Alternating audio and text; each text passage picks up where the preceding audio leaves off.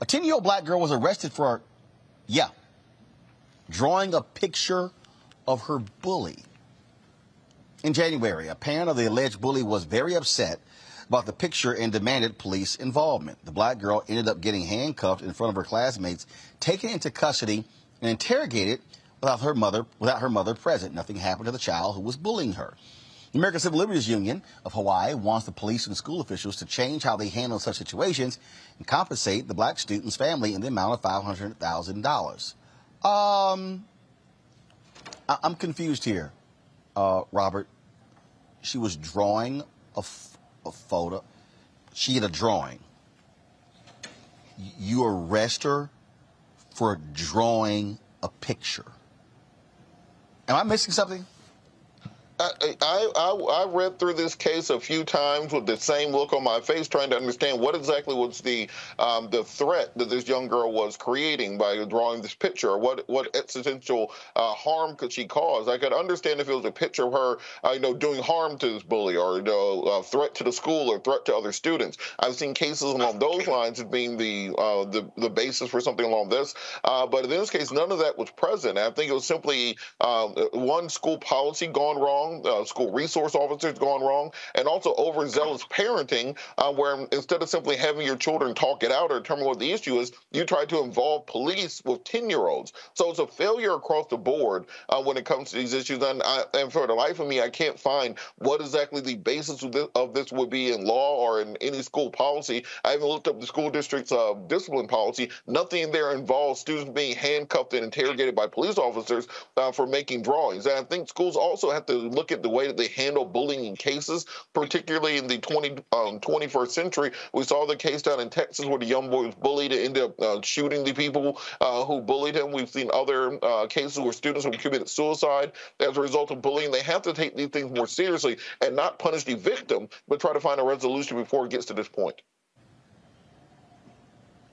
Eugene. Look, first thing first, she drew a picture. You arrested her for it. That sounds like a pure, straightforward violation of her First Amendment rights. Secondly, she obviously drew the picture of the bully. So you probably should more so be dealing with the bully than dealing with her. Where probably an actual crime has been committed. Thirdly, I hope they sue the hell out of the school district, the county, and the state, and get every dime possible. And even that won't match the trauma that this little girl's going to have to deal with from being arrested for expressing how she felt about somebody that was bullying her. Lauren? Yeah. Obviously, this is all very stupid.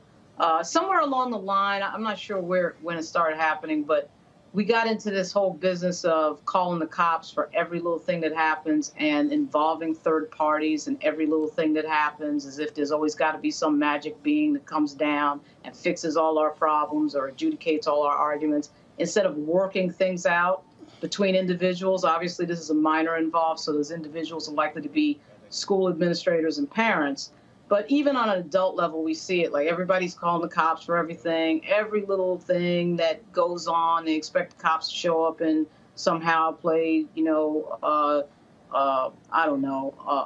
somehow figure out how to solve their problems. And I think that this story is sort of a great example of it, where it escalates.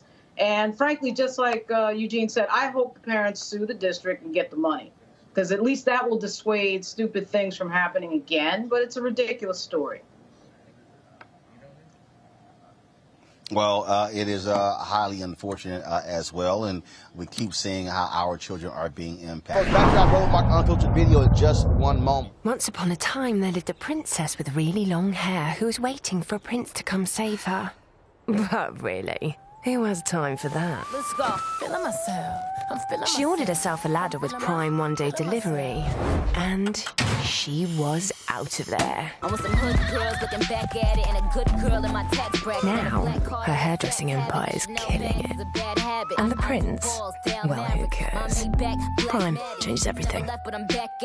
Time to be smart. Roland Martin's doing this every day. Oh, no punching! Thank you, Roland Martin, for always giving voice to the issues. Look for Roland Martin in the whirlwind, to quote Marcus Garvey again. The video looks phenomenal, so I'm really excited to see it on my big screen. Support this man, Black Media. He makes sure that our stories are told. See, this difference between Black Star Network and Black-owned media and something like CNN. I got to defer to the brilliance of Dr. Carr and to the brilliance of the Black Star Network. I am Roland with Roland all the way. Honored to be on a show that you own. A black man owns the show. Folks, Black Star Network is here. I'm real revolutionary right now.